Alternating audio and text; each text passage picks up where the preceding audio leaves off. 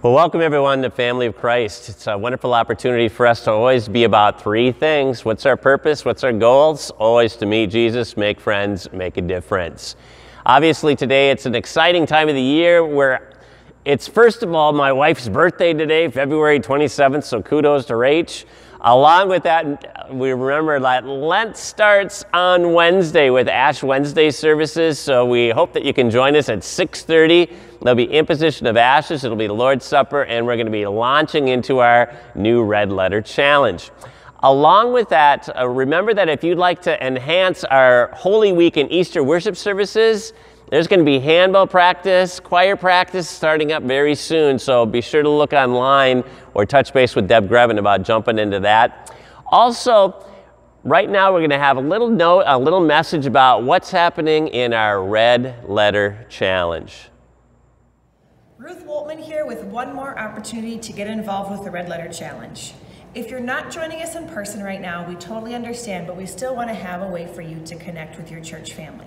So join us online. Go to Facebook, search for the group Family of Christ Takes on the Red Letter Challenge for Lent 2022. Request to join that group and then stay tuned on Wednesdays when we will post some small group Bible study videos and discussion questions for you to participate in. This is a closed group, so you're welcome to discuss anything that you'd like, and church staff will be jumping in throughout the week to discuss with you. If you have any questions, give me a call at the church office.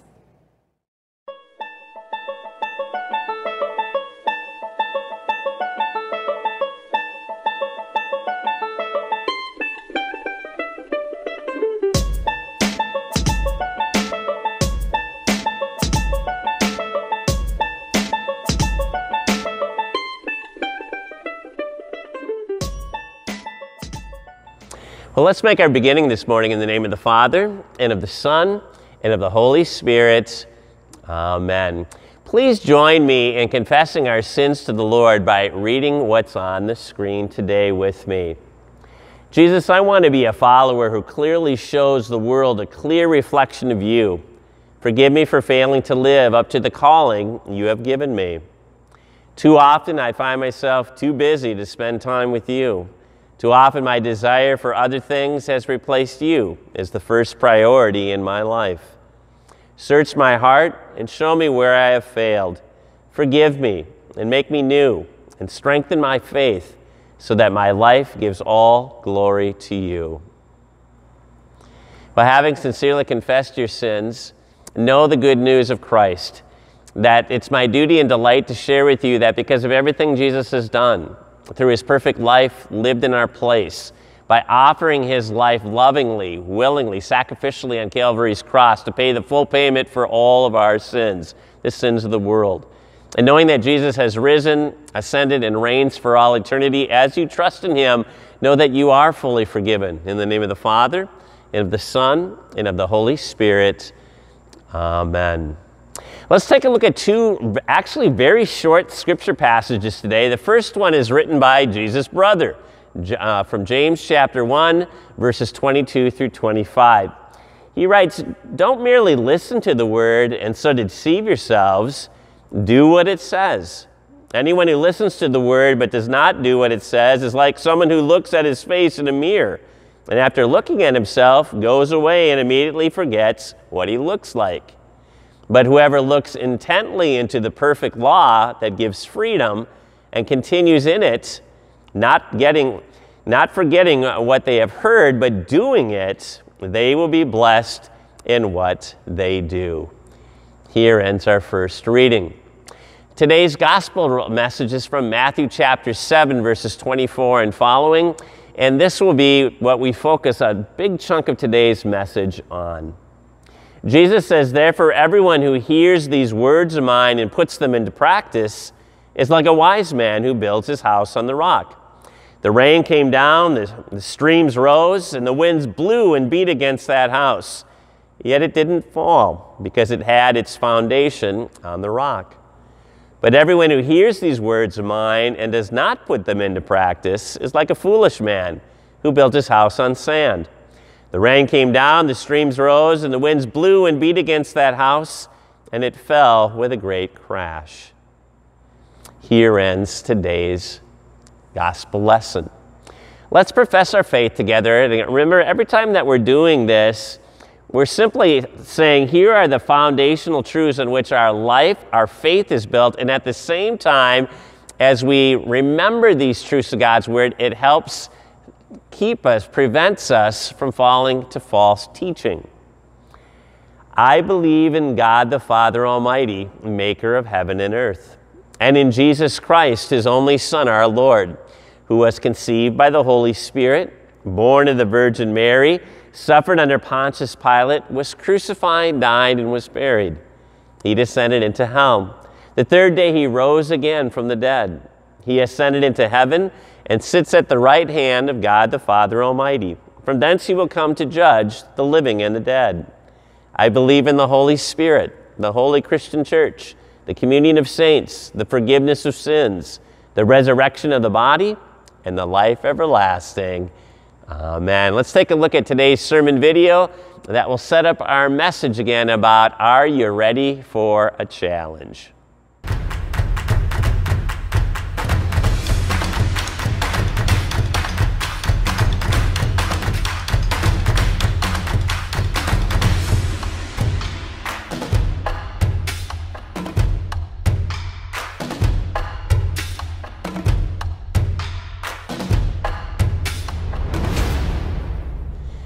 Well, I'm so excited about this red letter challenge that we're going to be jumping into together throughout the upcoming 40 days of Lent. And as we read the devotions and complete the daily challenges, our faith will be fortified, our discipleship will deepen, and our impact in our surrounding community will be immeasurable through our prayers, our service, and our sharing the good news of Jesus. But you know, sometimes our good intentions get really messed up, don't they? For instance, I remember back in college, there was this kid from St. Paul who years ago drove to the University of Minnesota to pick up his date from her place for the very first time. And their plan was to go to dinner at the Nankin Chinese restaurant in downtown Minneapolis. Maybe some of you older members like me will remember this place. It was just a few miles away from where that young lady lived. But keep this in mind, this was long before the days of GPS or Google Maps. Nevertheless, this guy immediately takes a wrong turn onto the freeway. His date doesn't want to assertively say, you have no clue where you're going. So after making several wrong turns, they eventually end up in South St. Paul. So close, and yet so far. By the way, they did finally get to the Nankin, and that guy must have been incredibly charming because his date eventually married him anyway. And you can ask Rachel about that sometime later this week. But here's the deal. When you're going to Minneapolis, you don't want to end up in South St. Paul. The same is true when it comes to our spiritual walk with God. The Lord has great plans for each one of us, but sometimes we veer off course, don't we? Sometimes we take, for example, think about the Israelites. For 2,000 years, since the days of Abraham, they had been waiting, they longing for the arrival of the promised Messiah, the Savior of the world. But when Jesus finally arrived on the scene, instead of worshiping and following him wholeheartedly, the multitudes reject and crucify him. Once again, so close and yet so far. Or what happened soon after the birthday of the early Christian church? You know, when the Holy Spirit was poured out on the day of Pentecost. On the one hand, many people were led to faith in Christ, and that's great news. But on the other hand, many of these early believers struggled to extend Jesus' grace, love, and acceptance to outsiders. Once again, so close and yet so far. And earlier in today's sermon video, we learned how many who are outside of Christianity, how they view you and me and all Jesus followers. They often see us as being negative, judgmental, hypocritical, mad at the world, out of touch, and insensitive. And we might ask, how can this be? I mean, after all, the same Jesus who embodies and exemplifies perfect love, perfect grace, perfect joy, he lives within us. So shouldn't others around us clearly see Jesus through our words, our actions, and behaviors? Well, that's why the Red Letter Challenge was birthed. why it was developed in the first place with this one goal in mind. That if we express and exhibit who Jesus really is in our day-to-day lives, that people will fall in love with him. After all, who wouldn't fall in love with a loving, forgiving, and saving God? Even more personally, when you and I reflect on all that Jesus has already done for us through his life, death, and resurrection, how could we possibly represent him in ways that miss the mark and repel people, drive others away? Instead, transformed, empowered, and motivated by the Holy Spirit and the good news of salvation, we do everything possible to change people's false and negative perceptions about Jesus and his church. But how do we do this?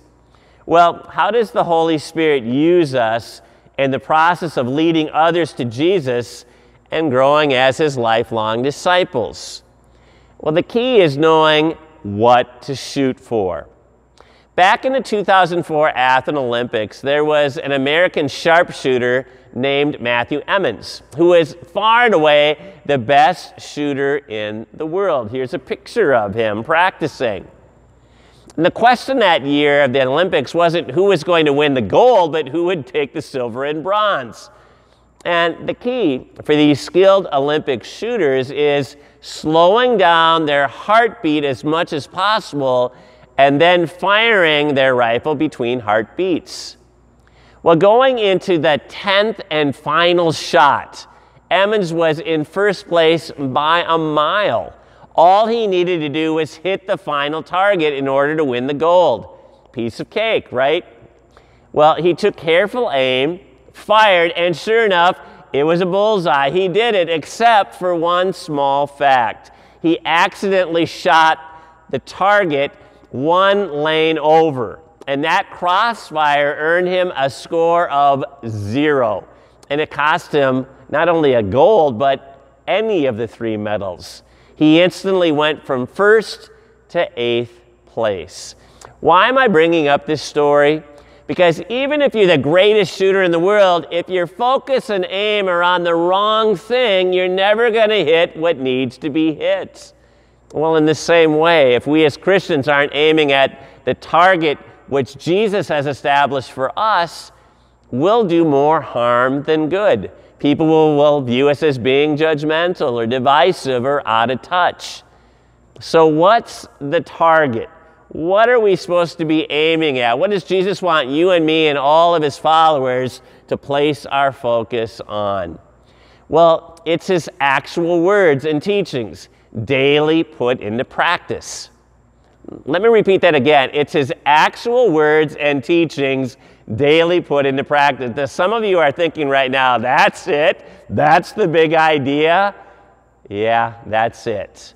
The red letter challenge is taking Jesus' authentic words, which in your Bibles are often identified and singled out with the color red, and doing exactly what Jesus tells us in today's gospel from Matthew chapter 7. He says, therefore, everyone who hears these words of mine and does what? Puts them into practice is a wise man who builds his house on the rock. The rain came down, the streams rose, the winds blew and beat against that house, yet it didn't fall because it had its foundation on the rock. But conversely, everyone who hears these words of mine and does not put them into practice is like a foolish man who builds his house on the sand. The rain came down, the streams rose, the winds blew and beat against that house, and it fell with a great crash. Jesus wraps up his famous Sermon on the Mount, in which he introduces his kingdom's countercultural concepts, with this story, this illustration that sounds like the children's story of the 3 little pigs, doesn't it? I mean, Jesus directly says, if you want your house to stand up and not be blown over by winds or floods or by the big bad wolf, then practice what I'm preaching. Do what I say. So constructing a life that lasts is built on a firm foundation of consistently hearing and implementing Jesus' words and teachings. What are these red letter words of Jesus? Well, we could give all kinds of examples. How about what he says in John 14, verse 6? I am the way and the truth and the life. No one comes to the Father except through me. How about Matthew 6:33, my old confirmation verse? Seek first the kingdom of God and his righteousness, and all these things, right? Our daily needs like food and clothing will be given to you as well. How about Jesus' great invitation, Matthew 11, verse 28, come to me, all of you who are weary and burdened, and I'll give you rest. How about what Jesus declares in Matthew 16, verse 26? What good does it profit a man if he gains the whole world, yet forfeits or loses his soul? How about what Jesus tells us in Matthew chapter 22, verses 37 and 38? What's the great command of the Lord? Love the Lord your God with all your heart and with all your soul and with all your mind.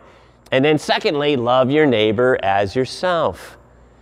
How about John 3, verse 5, when Jesus is talking to Nicodemus at night? He says to him, no one can enter the kingdom of heaven unless he is born of water and the Spirit. And here's the clincher. Jesus said he was going to be rejected, suffer, and die, and then rise from the dead, and that's just exactly what happened. So when he promises in John 14, verse 3, that he's prepared a place for us in heaven, is going to come back so that you and I can be with him forever, that's a done deal. Remember how Jesus ends this illustration? He says, anyone who builds their life on any other foundation, any other purpose or priority other than on him, and remember, hearing and putting his word into practice, is doing so in vain. None of these things in the end matter. They aren't going to last. What does endure? What Jesus promises in Luke chapter 11, verse 28. Blessed are those who not only hear the word of God, but obey it, keep it. Jesus' brother James says this truth even more simply in his book, James chapter 1, verse 22. We read this earlier. Don't merely just listen to the word, right? And so deceive yourselves, but do what it says. That's the big idea of what we're going to be doing over the next 40 days in this red letter challenge. Taking Jesus' words, the red letters in the Bible, and literally putting them into practice. And not only is this going to transform us, but also the world in which we live. You know, when Zach Zender, who's a pastor now in Omaha, Nebraska, wrote this red letter challenge, he noticed that most of what Jesus said and taught his followers is centered around these five principles. And you see them right here on this sign. They're around being, forgiving, serving, giving, and going. First of all, being. Before Jesus commands us to do things for him and through him and in his name, he first of all invites us to be in relationship with him, to spend daily time with him, reading his word and responding with prayer. Our relationship with Jesus determines how effective we'll be at actually doing the things he commands. And then the second thing that Jesus talks about is forgiving. Jesus is all about grace. Yet how often do all of us struggle at times to forgive others, to forgive ourselves, and to daily receive the full forgiveness that Jesus has already won for us on Calvary's cross? Yet to exemplify Jesus on a daily basis to others, we need to receive and understand God's grace in order to effectively extend it to others. What's the third area that Jesus spends a lot of his teaching on? Serving. You know, the more time that we spend with Jesus and bask in his forgiveness and love, well, the Holy Spirit then moves and empowers us through this. Knowing all that Jesus has done and continues to do in our life every day, that motivates us to serve others. We want to be the hands and the feet of Christ in our communities, blessing and serving our neighbors who are in need.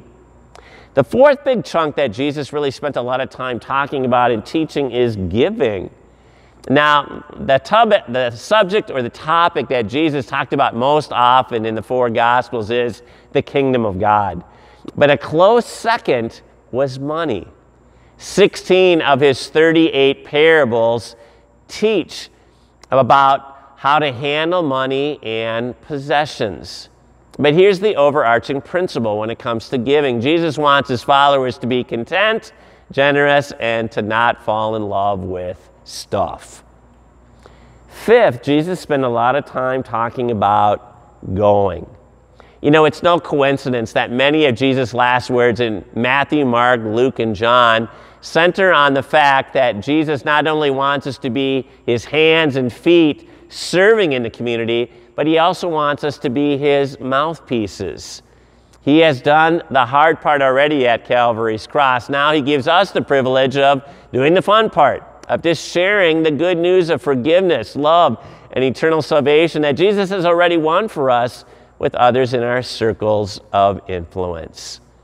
So there are the 5 things that we're going to be really pouring into throughout this Red Letter Challenge: being, forgiving, serving, giving, and finally going. These 5 principles, these 5 targets characterize what it means for us to be Jesus followers. So are you up to the challenge? Over the next 40 days, as we embark on this journey together, we're going to read this book. Every day there's going to be a devotion in there, right?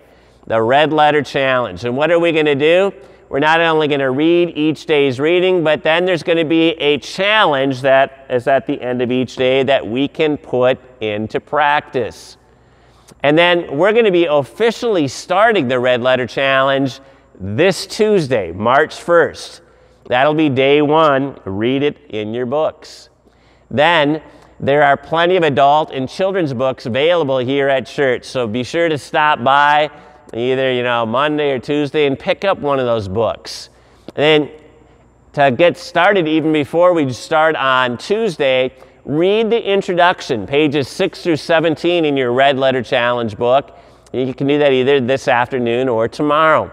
Now remember, each of these books costs $20 online, but we're asking a suggested donation of $10 per book because we want everyone to participate in the Red Letter Challenge. And if finances are super tight for your family right now, grab one of these books. It's our gift to you. Join us on the next 6 Wednesdays of Lent and on each of the following Sundays. Every Sunday and Wednesday, we're going to preach on something different.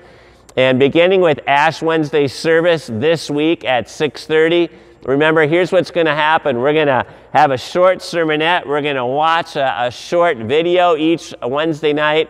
And then right at the end of the service, we're going to get together in small groups and just discuss a few questions each week with the same group of people for the 6 weeks of Lent. And remember, here's the key. All of us want to just continue to grow and grow as disciples of Jesus. I'm going to be your tour guide. And here's the deal. As we're going on this journey together, the number one, the most important thing is be sure to invite Jesus to join you throughout this whole tour, this whole journey together. Let's have a blast looking at the Red Letter Challenge, the Red Letter words of Jesus, and allowing His Spirit to mold and shape and form us more and more into the image of Jesus today. Let's pray. Lord, thank you for your word that reveals that you are our Creator, our Savior, our Guide, and Lord. Help us to not merely know your word, but to faithfully put it into practice every day. Change each of us to become more and more like you. Help us to be more forgiving and giving, and enable us to identify whom we should serve and with whom we should share the good news. But first, Jesus, remind us that we're your loved and forgiven children who are in an eternal relationship with you. Thank you for forming that forever friendship with us individually. And Jesus, thank you for the upcoming season of Lent. Draw us closer to you throughout the upcoming 40 days. Renew us, heal us, deepen our faith in you, and our compassion for our neighbors. Help us to remember that nothing is important in our lives unless it glorifies you in some way. And Lord of the nations, hear our prayers on behalf of the millions of people wandering the face of our earth, searching for safety, stability, work, and basic human needs. Incline to peace the hearts of those who lead the nations. Especially today, we pray for the people of the Ukraine. Protect them from further harm. Bring godly resolution to this conflict as quickly as possible.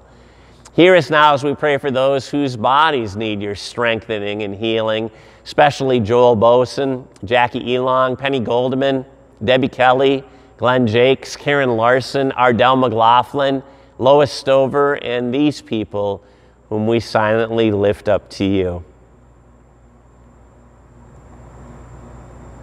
And Jesus, you are the resurrection and the life. Continue to comfort all who mourn today, especially Bruce McKinnon's family at the death of his father, David. Be with Carol Lace at the death of her brother-in-law, David. And with Bob Sanino at the death of his brother, Bruce. Pour out your peace on each of these individuals and their families. Graciously receive our prayers, deliver and preserve us, for to you alone we give all glory, honor, and worship. In the name of Jesus, who has taught us all to pray together. Our Father, who art in heaven, hallowed be thy name. Thy kingdom come, thy will be done on earth as it is in heaven. Give us this day our daily bread, and forgive us our trespasses, as we forgive those who trespass against us. And lead us not into temptation, but deliver us from evil. For thine is the kingdom, and the power, and the glory, forever and ever. Amen. Receive the blessing of the Lord. The Lord bless you and keep you. The Lord make his face shine upon you and be gracious to you. The Lord look upon you with favor and give you his perfect peace. Amen. Let's head out today with these sending words right from God's word. Jesus says, everyone who hears these words of mine and puts them into practice is like a wise man who built his house on the rock. Do not merely listen to the word and so deceive yourselves. Do what it says. Jesus says, blessed are those who hear the word of God and obey it. Well, knowing there is no greater cause than living for Jesus, let's go in peace and serve the Lord. I look forward to you jumping in on the Red Letter Challenge, and let's have a great Lenten season as we're drawn closer and closer to our crucified and risen Savior Jesus.